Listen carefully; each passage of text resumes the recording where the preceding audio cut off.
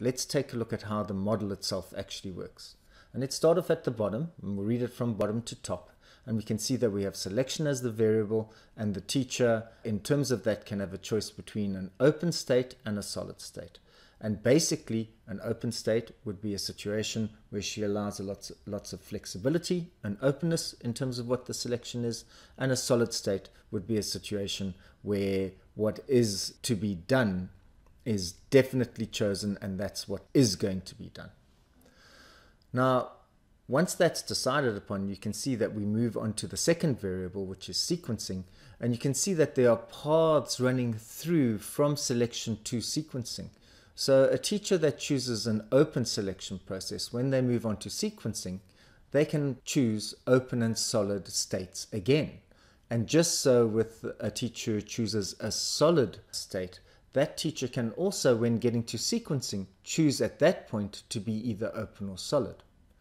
But by sequencing, we really mean the order in which the knowledge that was chosen to be done gets done. So first you do this, then you do that, then you do this activity, then you do that activity, then you do an assessment, and there could be various ways of sequencing the lesson itself. Now, certain teachers will, for certain lessons, feel that that lesson should be solid in terms of the way the sequencing is done, and by that we mean one sequence that you follow from beginning to end, and that's a sequence that you use. A more open sequencing state would be a teacher, again, that is flexible and open to what the possible sequences could be, with an understanding that maybe the sequence will go this way, maybe it'll go that way. Depending on this, the teacher could do that. Depending on what happens here, you could do that.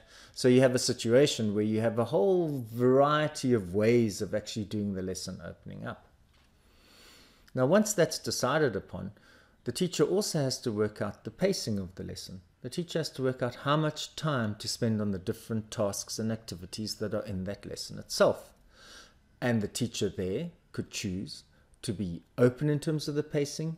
In other words, to be flexible and say, well, if it's going hard and the kids aren't understanding it, well, we'll just open out the time a little bit. We'll take longer. If certain kids aren't understanding, we'll step back a little bit and we'll take a bit of a breather.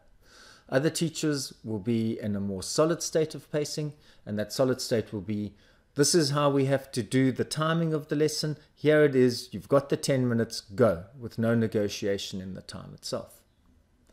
Now, the first key thing that I want to say about these three variables and how they're operating is that a teacher who chooses an open selection state, for example, can then choose a solid sequencing state and a solid pacing state.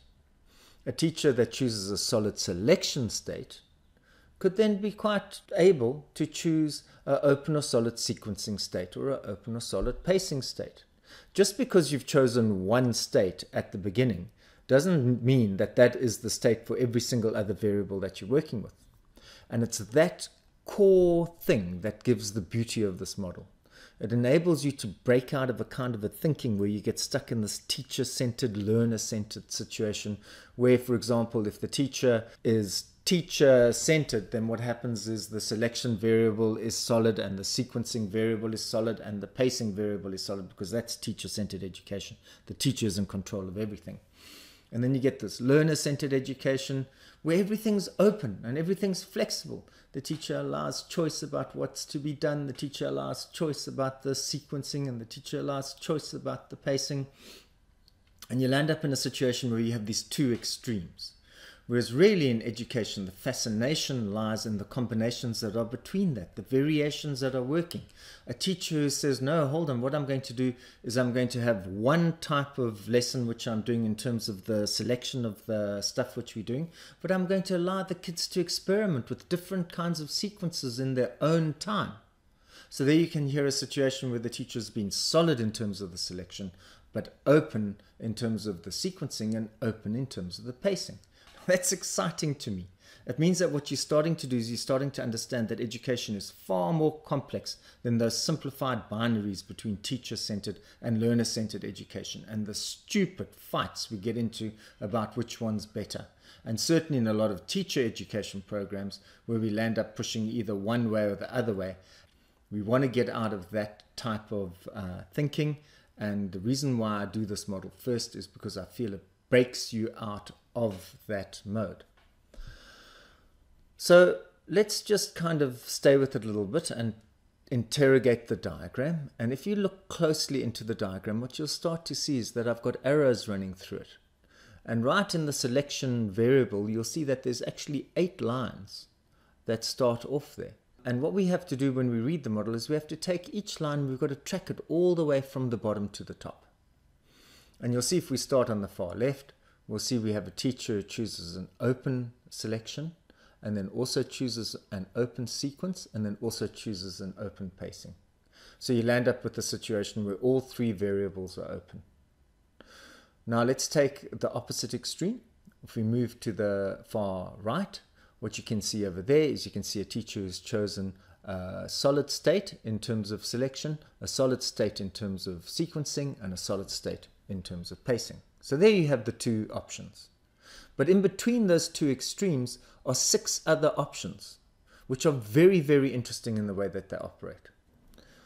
So let's do some examples of these other 6 options that we have. And what I'm going to do is I'm going to describe educational situation, and then you see if you can work out what the coding of the selection, sequencing, and pacing is. And let's start off with a Japanese lesson, and it's a science lesson. And the teacher sets up a whole bunch of chemicals. She goes in beforehand and she sets the chemicals up in different places for the kids to work. She knows exactly what the kids are supposed to do in terms of what the lesson outcomes are supposed to do. But very interestingly, what she does is when she gets the kids inside the classroom, she says to them that they have to work out through experimenting with the chemicals what the exact combination is that she's looking for. So she in no ways tells them what the correct sequence is. They themselves have to go along in their own groups, and they have to experiment with the chemicals and pour them in this mixture and that mixture to work out what the correct combination is that's being looked for. The other thing that the teacher says to them is she puts them under a very strict time routine, where she insists that if they don't get it in the 10 minutes that's given, then they don't have any more time to actually experiment with that, putting the kids under pressure to really work as hard as they can. Now that's a brilliant example of a kind of a lesson which isn't stuck in a teacher-centered or a learner-centered paradigm, but combines the 2 in highly effective ways. And here's a second example.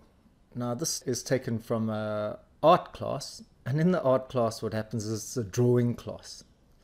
And the teacher walks into the class and she makes sure that all the class has got lots and lots of paper and a really nice pencil to work with.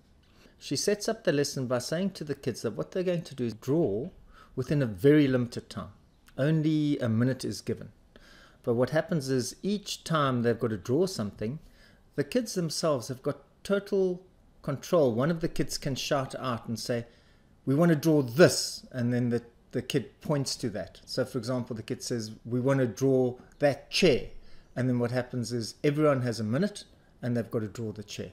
And then at the end of the minute, the teacher calls the time and says, "Okay, that's it." And then she looks around to see which other kid will want to choose any other thing. And the kid will say, "Let's draw the light."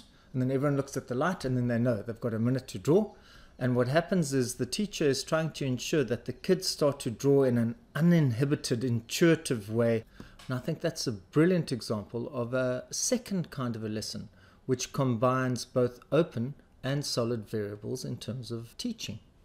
So if we go back and we take a look at those 2 examples, what we'll see is that with the first example, the Japanese example, we have a situation where the teacher's in control of the content, so the selection variable is solid. But what happens then is the teacher allows the sequencing of the lesson itself to become really open. It's the kids who are allowed at that point to try and work out what sequence is right. She doesn't tell them what the sequence is that they've got to work with. They can experiment with it in an open way to try and find out what the answer is. The third thing which is quite interesting about that lesson is the pacing variable, where what she does is she puts them under very tight pacing requirements to put them under pressure to make sure that things get done in an excited, intense kind of a way. Now with the second example, the art drawing example, well there we've got an interesting situation where the teacher actually isn't very much in charge of the selection of the content at all. In fact, it's the kids who are continuously choosing what it is that they're going to be drawing in the lesson itself. And also, the kids are actually in charge of the sequencing, because it goes from one object to another object in terms of what they draw, which hasn't been decided on before. It's totally flexible. But what actually is really tight in terms of the way it works is the pacing variable, where she gives a very strict limitation of 1 minute or sometimes 2 minutes for the kids to draw it as quickly and as intuitively as they can. So there we have the basics of the first theoretical model I want to introduce you to, and I hope you can see why I've chosen this model to start with. It introduces you into the variety of educational processes that get you out of that bog standard teacher-centered, learner-centered type of analysis in education, and opens you out to what the possibilities in education are across the world, a rich, enormously interesting varieties that are out there.